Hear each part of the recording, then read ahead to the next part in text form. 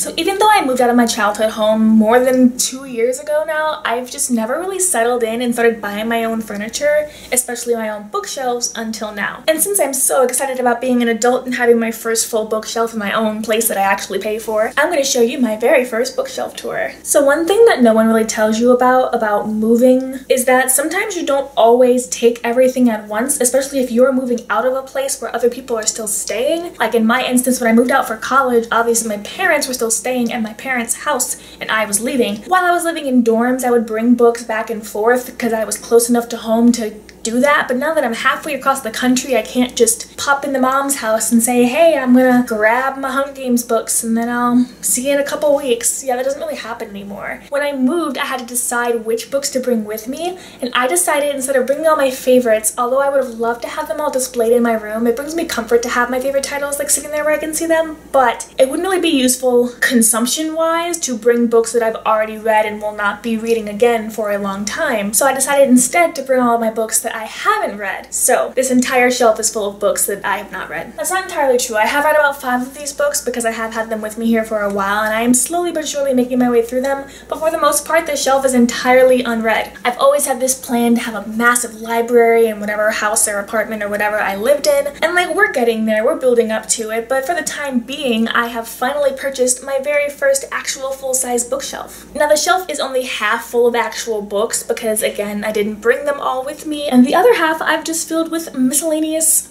stuff. We're gonna start from top to bottom. My books are on the bottom shelves and all my miscellaneous others are on the top shelf. So up on the top of the shelf here I have a couple of cosplay wigs. They have flower crowns on them, some hair bows, just kind of general cosplay hair accessories on top because I figured it'd be cute to display them. I also have a row of Tsum Tsums here. We have Miss Judy Hopps, Stitch, Disgust, Minnie Mouse, Anna, Remy, Scar, and our crew from Tangled, Flynn Rider, Cassandra, Rapunzel, and Maximus. This next shelf is full of my pop figures. I have the trio from Miraculous Ladybug here, Ladybug, Cat Noir, and Hawkmoth. I have 4 out of the 6 heroes from Big Hero 6. I have Wasabi, Go-Go, Honey Lemon, and Hiro. I also have Belle from Beauty and the Beast, Rocket Raccoon, Tinkerbell, and Sadness from Inside Out. This next shelf also has just various Disney things on it. I have an Art of Tangled book, some pins. I have a Rapunzel pop figure here. This is also where I've kept all of my bookmarks so far. I also have a couple different subscription box things, some art. I have my Owl Crate speaker, a Percy Jackson book sleeve, and a magic lamp. I'm saving my wishes for later though, so. These bottom 3 shelves have my actual books on them, so right up here is all of my soft covers for the most part, and then hard covers down below. I also have some jewelry items on this shelf, including this tiara here, and some necklaces and bracelets from various boxes. I also have 2 different bookish playing card boxes, and this tin, and that tin holds all of these various pins and pop sockets and keychains and stickers from various boxes. Should I go through and just explain why I haven't read all of these? So I'm gonna go through each of these books one by one and tell you why I own it and why I haven't read it yet. So let's just start over here and just go on down. So the first book over here is A Tale of Magic by Chris Colfer. I love Chris Colfer's Land of Stories series. I reviewed 2 or 3 of those books way back when they first came out. So that's why I bought this. Why haven't I read it? I really haven't been in the mindset to read middle grade lately. And this isn't the same series as Land of Stories, but it is the same kind of fairy tale magic sort of thing going on. So maybe once I get in the mindset to read some middle grade, I will pick this up. Next here is An Enchantment of Ravens by Margaret Rogerson. I actually have read this one, so this can go back. The Hazel Wood by Melissa Albert. I bought it because of the hype. I have not read it because creepy things aren't usually my cup of tea, and so maybe I'll wait for Halloween. Lady Midnight by Cassandra Clare. I think I bought this because it was on sale. Yeah, all the coupons are still on it, actually. That's embarrassing. Oops. I have read the Infernal Devices trilogy. I've only read City of Bones from the Mortal Instruments, and I did not like it, and I have never finished the Mortal Instruments. This is a sequel to the Mortal Instruments, so I would be very confused if I read it, so I just haven't yet. Red, White, and Royal Blue by Casey McQuiston. Again, have already read this one, so we can go back. Seraphina by Rachel Hartman. I bought this on sale at a Barnes & Noble. I had one of those tables that were like, buy 3 for $5 each kind of thing, and I bought it. And I don't think there's ever really been a big kind of community or fandom around this book, but it looks pretty and it's about dragons, so maybe one day. Red Rising by Pierce Brown. I got this for free at BookCon. It is personalized. Hold on, where is it? Fun fact, Pierce Brown told me my name was pretty whenever he signed it, and then he had his publicist or whoever was with him at the table write my name on a post-it, so that was fun. Why haven't I read this? I don't know, I feel kind of guilty that I haven't read it because it's personalized. A Darker Shade of Magic by V.E. Schwab. I bought this because I'm a massive fan of Victoria Schwab's archived series and it was never finished. Rest in peace. I heard that this series was really great. I just haven't had the time to. There's really no justification for the reason why I haven't read most of these. I'm just lazy. Zodiac by Romina Russell. This was also part of one of those Barnes & Noble 3 for whatever sales. Again, awesome concept. Don't have any justification for why I haven't started it yet. The Gentleman's Guide to Vice and Virtue by Mackenzie Lee. I picked this up because I was looking for a more diverse romance, and this is a gay romance set in the Victorian era, question mark, I think. I did start reading the first like 2 or 3 chapters of this and then just stopped for some reason and never found the time to pick it back up again. Blood Rose Rebellion by Rosalind Eves. I had never heard of this before I saw it in an airport gift shop. So I bought it to read it on a plane and read the first 3 chapters and then fell asleep on that plane and then never picked it back up. This is Stitching Snow and Spinning Starlight by R.C. Lewis. These were both found at a half-price books. They were 2 books in a series, and I was on my fairy tale retelling kick whenever I saw these. Then I read things like Lunar Chronicles and A Court of Thorns and Roses, which were also advertised as fairy tale retellings, even though one of those is very much not quite a fairy tale retelling anyway. Her Royal Highness by Rachel Hawkins. I have already read this one. It is a very cute contemporary romance. Highly would recommend. Kingdom of Fact by Marie Lu and Bonecryer's Moon by Caitlin Purdy were both books that I received in subscription boxes recently.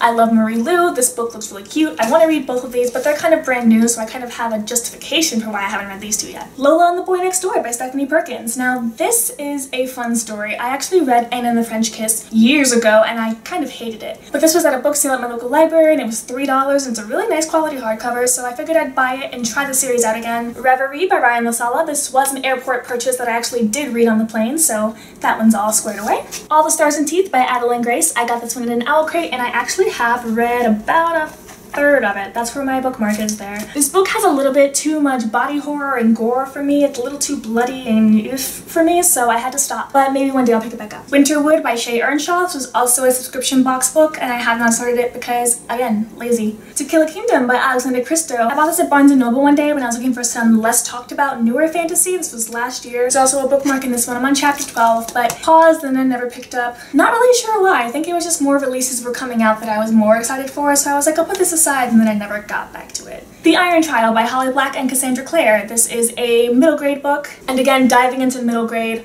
it's kind of hard for me unless I really get myself into the mindset of it. Beauty Queens by Libba Bray. I bought this also at a half-price books because it was one of the only books that I had heard of about 4 or 5 years ago that included a trans woman character, and so I wanted to read it for the representation, but just, again, never got to it. I'm really bad at making excuses for myself. Okay.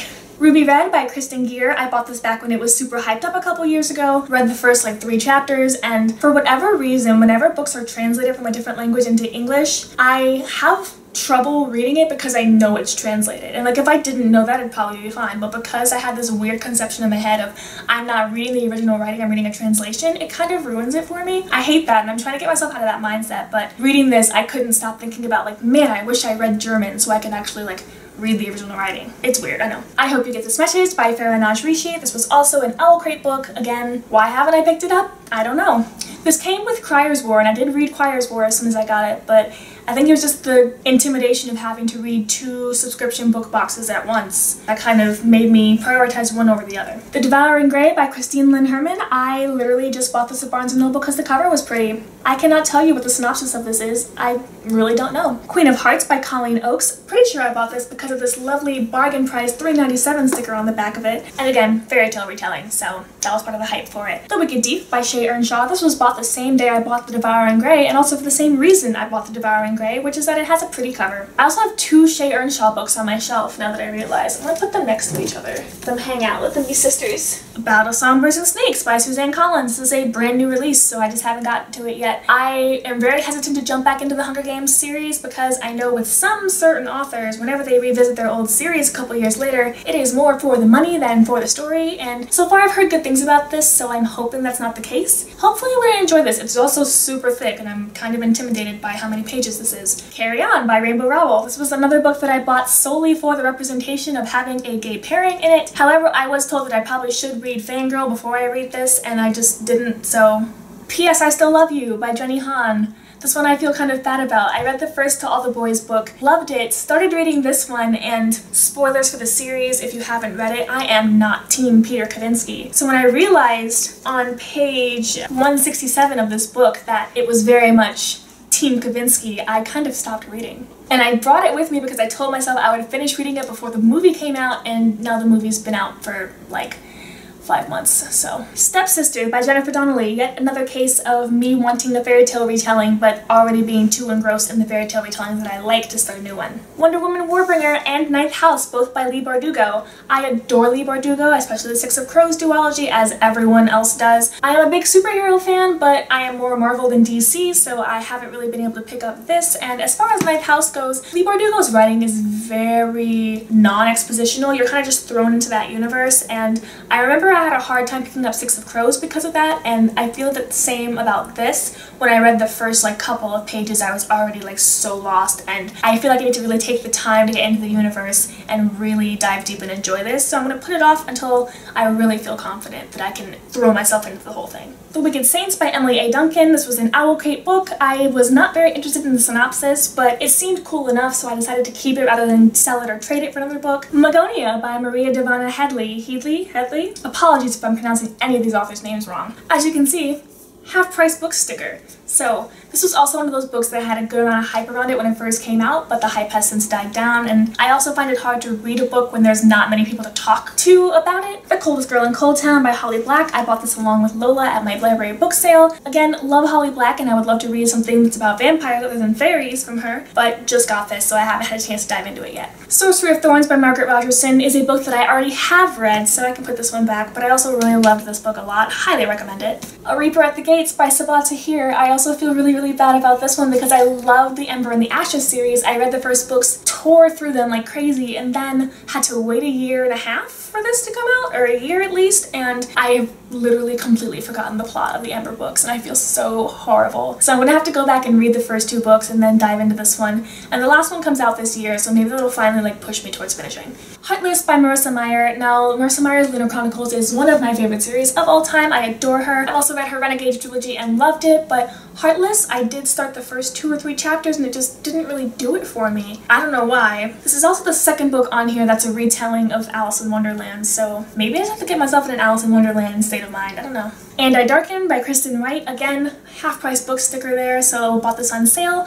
This was another series that had so much hype around it, and I feel like I would really like it, but for whatever reason, I've just never even tried to open it up to the first page. I really have no excuse for half of these, honestly. It's just me not feeling in the mood for it. I really have to be in a reading mood to start a new series. Stalking Jack the Ripper and Hunting Prince Dracula by Carrie Maniscalco. Similar to All the Stars and Teeth, I am not really a big, huge mystery murder kind of fan. Kind of grosses me out a little bit. And creepy things, I have to be in a certain mood, so I might just wait again until Halloween time to read these. I do try to get myself more into mystery, but it's just the creepy factor of it all. Like, I read to relax, not to raise my heart rate. And I have a feeling that with all the hunting and stalking and skulls and crossbones, that this is going to be one of those series where I'm going to have some suspense happening. This is the Windswept trilogy by Caitlin Bellamy. Includes Windswept, Inkspice, and Wayfinder. These I found at my Barnes & Noble. I had never heard of them. The covers were pretty and they are all autographed, so I figured I may as well just buy a trilogy. So out of all the actual books on my bookshelf, I've only read 5 of them. If you guys have any recommendations for which one of these I should start first, if you have read them, if one of these is your favorite, please let me know because I would love to dive into one. Actually, you probably shouldn't because I have like 10 books out of my library right now that I'm working on reading, so leave your recommendations in the comments and I'll read it in like 2 months when I'm caught up. It's just so nice to have an actual bookshelf in my room now. And hopefully this shelf is just the start to my ultimate life goal of having a library in my house. But until that happens, I have a nice little start. So thank you guys so much for watching this. If you have any recommendations out of the ones I already own, let me know in those comments and I will see you guys in the next video.